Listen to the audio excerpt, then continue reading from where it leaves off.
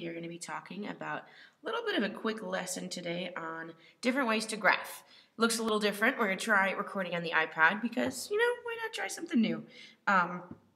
These are our objectives. We only have 2 of them. We're going to start by graphing quadratic functions using the x-intercepts. So basically what this means is it kind of harnesses the fact that parabolas are symmetrical. So if I know this is my x and y coordinate plane, and I know the parabola is here, if I can figure out maybe from the equation where these 2 x-intercepts are, just the x-intercepts, then maybe I could also figure out the axis of symmetry, and I could also figure out the vertex. Just another way that might be quicker than using our standard axis of symmetry sort of way, or making a table. Some different ideas towards graphing, and the first one of them would be to use the x-intercepts, okay, and how that'll work. And then, secondly, we're going to use something called vertex form. Okay, vertex form is just a different way to write the equation. It takes on a different form, as you might guess. And when we answer this question, when we kind of go over this, we're going to finally answer how to move a parabola left or right. Okay, we already know that I can move my parabola up or down simply by changing the c value, right? Y equals x squared plus 2, y equals x squared minus 4. But how the heck do we take this and move it ooh, I thought that might be cool. It didn't exactly work. How do we move it this way, right? Left or right? All right, so let's move along. Here we are. You might want to go ahead and write down maybe your title, but this is kind of just a short little lesson, so I called it lesson 2.5. Kind of sneaks in there, oopsie, sneaks in there between 2 and 3. And let's start with factoring form. What are the x-intercepts? You can call it, and I call this different things. It's factored form or intercept form. Either one is fine. But the main idea is this, guys. The x-intercepts are very helpful when graphing parabolas. If we can figure out where the x-intercepts are, that makes life easier. Remember that if we have y equals ax, getting used to this new system, ax squared plus bx plus c, we know that the c is the y-intercept, right? This here is the y-intercept. But what about the x-intercept? Okay, how does that work? Well, we got to ask ourselves, what does the x-intercept mean? What does that entail? Well, you want to kind of go over here to this orange box. It says, remember what we know about intercepts. At the x-intercept, y is always 0. Okay, if we have a straight line, at the x-intercept, maybe here at negative 5.5, and again, that's massive, at negative 5.5, the y value would have to be 0. Okay, and maybe we have a different straight line, goes through here. What is the coordinate of that? Well, that's going to be 9, 0. The y value in that coordinate is 0. So let's look again at our original equation. We have y equals x squared minus 4x minus 5. All right, what is x when y is 0? So why don't I take this y and I just pretend that it is 0? And hopefully you're saying to yourself, wow, that looks like something I did last unit. A lot of the things we did in the last unit have built us to where we are now, and now we're saying, I just need to solve it. And it's really easy to solve if you can factor. Well, let's see. X squared has got to come from just plain old x times x. The minus 5, what could multiply to make minus 5, but add to make negative 4? Man, what are the things that make negative 5? 1 times negative 5, or negative 1 times 5. What's going to multiply and do what I need here? Well, hopefully we're so good at factoring because you had that fabulous teacher that taught you how to factor. So we have x, what is it? Minus 5 and plus 1. So what are the zeros, you might start to call them, or the solutions, or simply, the x-intercepts? Well, this would have to be when x is positive 5 or when x is negative 1. Those would be the solutions. Well, they're also, ladies and gentlemen, they are also the x-intercepts because they are the values when we turned y into 0 over here. Okay, so what does that mean for our parabola? What does that mean for our shape? We have x is, oops, probably giving you a seizure there. X is 5, oopsie.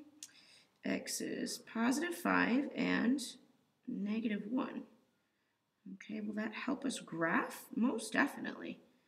All right, well, what do I know there? My parabola. What are some other things I know about my parabola? Well, if I look at the a value is a positive 1.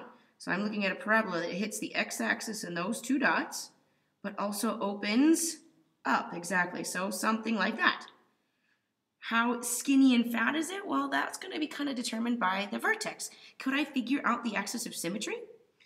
Well, the axis of symmetry is just that. It's the middle of the parabola. So if my parabola hits at negative 1 and 5, the middle of those lines, here's negative 1 and here's 5. What's halfway in between those, guys? Well, they'd have to be, let's make that neater. They'd have to be 3 spots away. So 1, 2, 3, 1, 2, 3. Ah, it's here.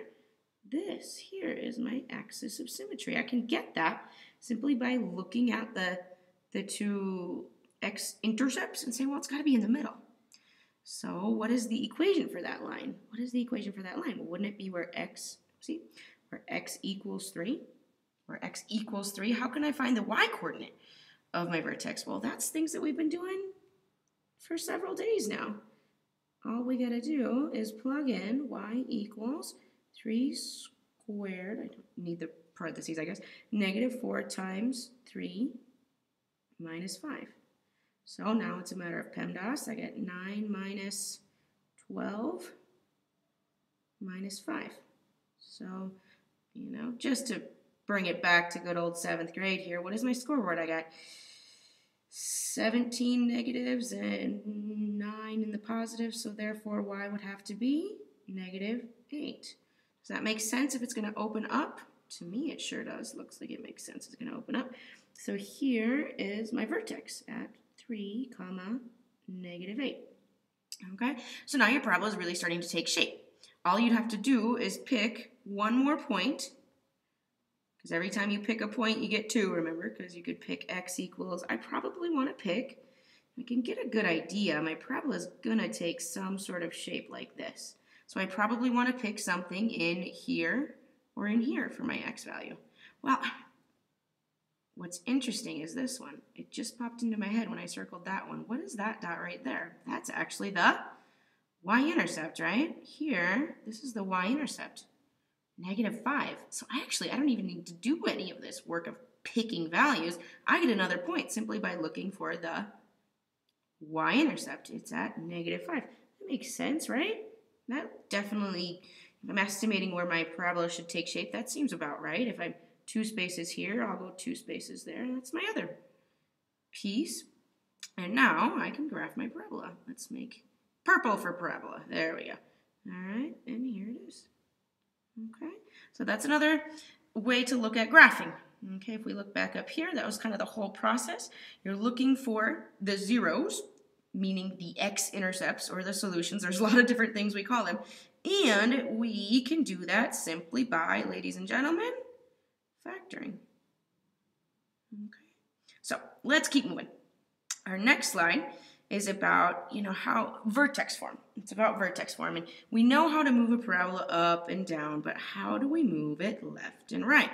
Okay, vertex form is going to help us identify exactly where the vertex point is of a parabola just by looking at its equation. So what is actually moving a graph, right? Let's focus in on this picture here. If this is the vertex of the first one and I want to slide it over there, how can I just move? Let's just focus on that one point.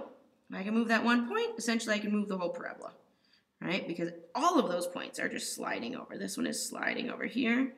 This one, where's another nice one? This one there is sliding over there. They're all moving over, what example? This is just an example, guys. I just chose this as an example. This one is moving over, it looks like 4 spaces. Okay, how can I get my parabola to move over 4 spaces to the right? Well, let's break it down. I use Desmos to create the tables here. If I can understand what's happening in the table, maybe I can, figure out what's going on here. So if y equals x squared is my parent function. And these are the y values. You could also call these the y values. When you plug in these 5 points here. Okay, so what do I really want to happen? The vertex is at 0, 0. What is this over here at? This vertex. And let's see if I can put in the same points. -2, -1, 0, 1, and 2. This one here is my vertex. When x is 0, y is... Actually, that's the wrong direction, isn't it? It should be here. Let's just do it point by point so I don't get confused. What is the coordinate of this point, ladies and gentlemen? It's 4, 0, right? X is 4. I'm at x of 4, but I'm at y of 0. What's this point there? That one must be at 5, 1. What is this one here? That one's at 6, 4. What about these back here? That one's at 3, 1. This one's at 2, 4. What's interesting here, ladies and gentlemen? Well, to me, what stands out right away are the y values. They're exactly the same. And it should make sense. The parabola hasn't moved up or down. It's still just one quick slide to the right. So the y values are exactly the same. But how do I think about taking this and comparing it to that? Well, how does this x value compare to that one? How does that x compare to that? How does that x compare to that? This one and this one, this one and this one. Any ideas? Well, if I wanted to say, how do I go back to what I start with? How do I make this go back to what I started with the parent function? Hopefully you're saying to yourself, oh, well, that's just 4 less. And this one here is just 4 less. And this one here is 4 less. Oh, that's the same pattern. So what if I take my x value, whatever I have for x, I subtract 4, and then I square it? Wouldn't that be the equation for this line? Most definitely. Okay, so this is the moment you've been waiting for, ladies and gentlemen. How do you move a parabola left or right? What's really happening is you're looking at adding or subtracting inside a set of parentheses and then squaring that value. This in here is what moves, in our case, the parabola. Which direction, guys? To the right. It's a little backwards from what you might think. Okay, this is a -4. That's not a mistake on my part. This is subtract 4. When you subtract 4, you're actually going to take, and I'm going to clean this up just so that we can get a fresh start looking at it. Oh, I didn't want to erase all of that. What's really happening is our parabola is moving 4 spaces to the right from where I started from. I started here, and I moved it 4 spaces to the right. But you want to think about, how did I go back?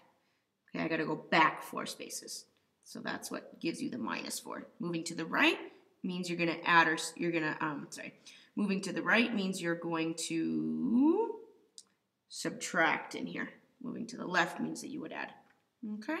So last but not least, let's talk about vertex form. And if you didn't get all of that written down, feel free to go back and pause. But vertex form is this. This is the formula you want to write down.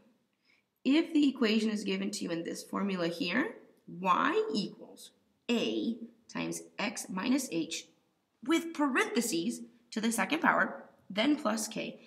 If your equation is given to you in that form, you're in luck, because it will tell you exactly where the vertex point is. Okay? It will be a movement either left or right, and then up or down, depending on what the h value and the k value are. Okay, so what does this really mean? Here is also really important to our formula. The vertex is at h, k. It's very important to understand that that subtraction kind of moves your parabola maybe to the opposite direction that you might think when going left or right. Okay, it's x minus h built in to the formula. Okay, so this might be a -1, but the vertex would be at x of +1. Okay, and then the axis of symmetry, we can very easily get from there. Whatever your x value is going to have to be your axis of symmetry. And then these are just review, guys. You guys know that. The a value is greater than 1, it opens up. If it's less than 1, it opens down. Okay, I don't know how much of that little box you want to get down in your notes. Just the formula would be the minimum, but let's try one if you are ready. All right, let's try one. Feel free to pause and copy down things if you'd like to copy them down. All right, but try and summarize that so you're not writing every single thing down. Vertex form is even better for graphing than the intercept form we learned there. So what is going on here? All right, well, I have this equation is in vertex form, hopefully you're saying, oh, it looks similar to this here. I can see the h and the k. So if I have a plus 2 here, that means h has to be negative 2. But if I have a plus 3, that means k is at positive 3. Okay, and your vertex is at h comma k. So my vertex is negative 2 comma positive 3 for this parabola. Negative 2 comma positive, oopsie, that's positive 4, positive 3. So here is my vertex. Bam. I don't have to do anything else besides look at the formula and I know right where the vertex is. If I know where the vertex is, I can then draw in my axis of symmetry. So I know this is the middle line of my parabola. I have a negative 1 in here. That's helpful to seeing which way it's going to open up or down. But I know that, negative 2 comma positive 3 is my vertex. Is there anything else from this that I could get? Could I get the y-intercept from this equation? Unfortunately, I can't just by looking at it. How would I get the y-intercept? It's more work than you might think. Negative 1 times x plus 2 squared plus 3. Okay, what you'd have to do is some foiling. Okay, you'd have to foil this, foil that out. You'd get negative 1 x squared plus, I guess it would be 4x. The inners and the outers would be 2x and 2x plus 4 plus 3. Multiply this in to make negative 4 plus 3. Your y-intercept, to me, doing it very quickly, looks like it would be negative 1. But all I'm trying to say is it ain't so easy to find. Y down here is negative 1. Okay, and then that would be over there. So each form has its positives and its negatives. If your equation looks like this here, you're like, oh, I know the vertex right away, that's great. But you don't know the y-intercept right away. And you might not know the zeros right away. Okay, so every different, you have to have the right tool for the right problem, depending on what information they give you. I'm not going to go through this one as well because we have plenty of time to go through some problems together in class. We come back together on Monday. But if you have any questions, please feel free to write them down. I'm happy to go over this again with you guys on Monday. Have a fabulous weekend, and I will see you very soon.